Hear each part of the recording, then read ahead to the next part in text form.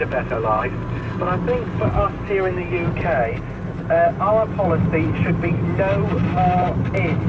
I think comparing us to other countries and what other countries have done, I think is a very unfair comparison, because other countries are geographically much bigger than us. Countries like Germany, etc., are much bigger than us.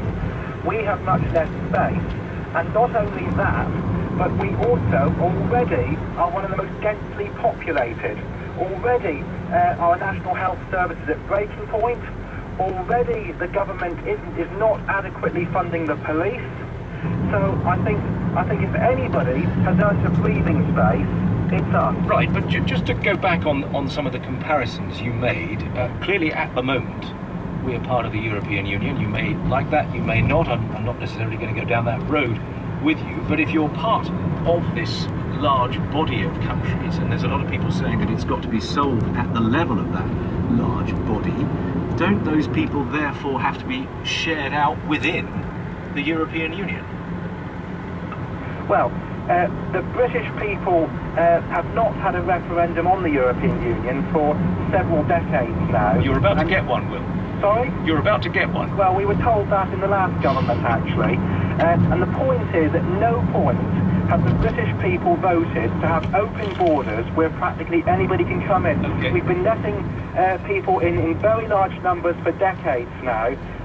Already, our services are at breaking point. Already, you know, the amount of house building going on, even in places like Devon, is horrendous. Let me put that point back. Let me put it back to Malcolm, Will, if I may. Malcolm, we'll come back on that. This argument that you heard from Will very clearly, we have done our bit to a large extent. We have got services which are at breaking point with reference to education. So this is Thomas. Well, you can't you push this? Oh look, can't push the car downhill. Push it downhill. Come on, no downhill. That's up the hill. Come on, push it downhill.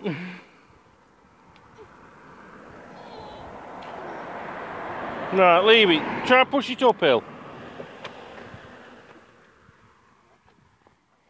Oh!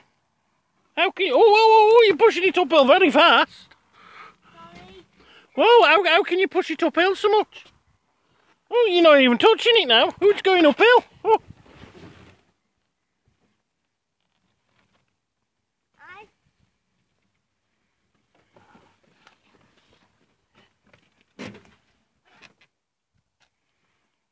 What do you think of that?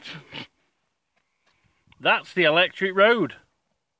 So the electric road, you can push your car up. Yeah. There you go, you've pushed it up that hill. But you can't push it downhill, can you? Yeah, why? Magic. Come on. Electric underground. Must be. I think it's all to do with that magical island over there. What do you think? Come on then, let's get back in the car, we've got to go up to Stirling. Put that thing back. I mean, even during the 19th century within Britain, the kind of traditional Celticist attitude towards the Irish where, God, you wouldn't let them run a country. But after the business of the day is over, they're lovely people who go along and they sing a lovely song.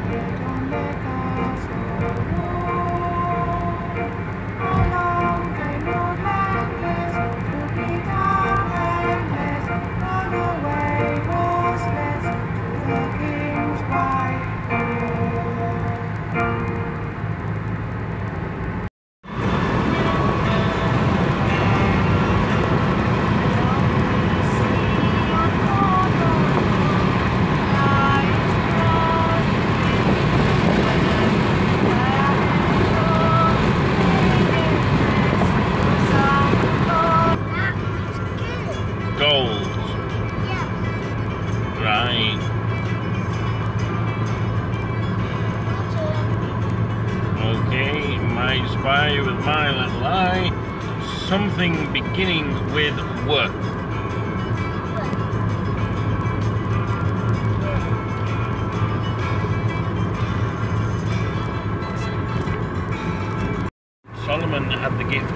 kingdom, and Solomon was a very good king.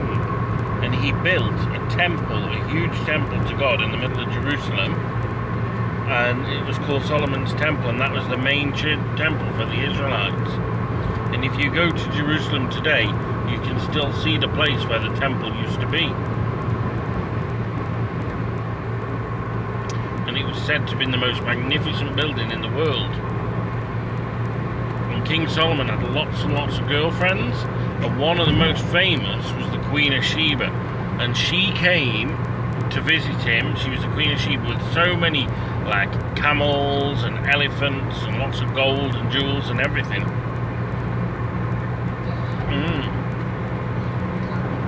Well, that's the story of King Solomon. And King Solomon was one of the greatest kings ever, and I said that, like, King Solomon's temple, it was the most beautiful building in all the world.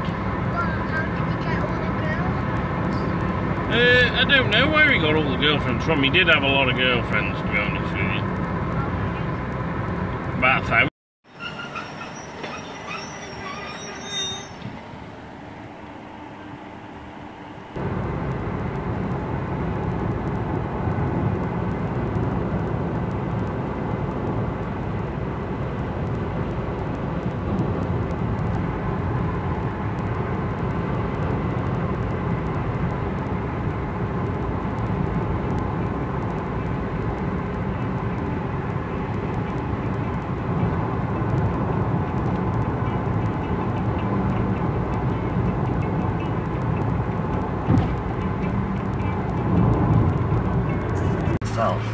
If you remove that from the world, the human condition is such that something else would be found to replace it. Do you accept that the industry has had any role to play in harmful drinking, given the availability of alcohol, the culture of alcohol, and the pricing of alcohol? When we say the alcohol industry, you're actually talking about a huge swathe of people, from pubs to shops to stores to craft brewers to Big Bridge, Thomas. Luke. You know where huge road. So you wouldn't recognise it. It's so hard. But what we see is the industry stepping up. It would have done some 30, 40 years ago, definitely. I mean, one of our member companies funds a big addiction charity to help get people back on track who have been struggling with addictions. And yeah, that's a great move for a big global producer. Well, some people would just think it was a bit odd that, you know, a company whose profit margins presumably depend on people drinking more is trying to stop people drinking. I think I'd stop you there, because I don't think you don't want people to drink more per se. What you want is, you know, you want people to enjoy your brand over many years. Actually, that's a really important part. Do you think that the bulk of the responsibility lies with the individual? No, I think the responsibility lies with us as a society. So from everyone, from a producer to a local bartender to an employer to a family to a friend,